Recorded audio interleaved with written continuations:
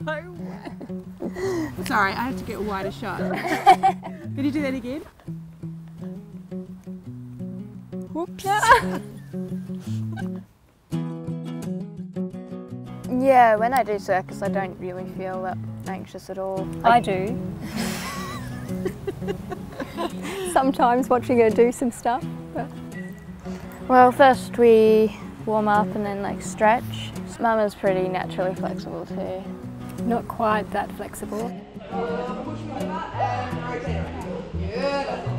I started having these panic attacks we at first thought was anaphylaxis, and there was lots of getting jabbed with EpiPens and going to hospital. Yeah, it turned out it was panic attack, which was a bit annoying. It would have felt easier if it had been like a medical reason. So now I'm only allowed at school for half days, which is very annoying. I went to VCA in secondary school. I only was there for a year though, because I got really homesick and depressed.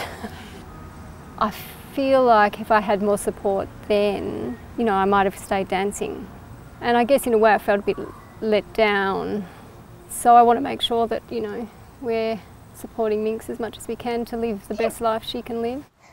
And talking to my friends makes me feel less alone, more like, normal's not quite the right word, but sort of normal, I guess.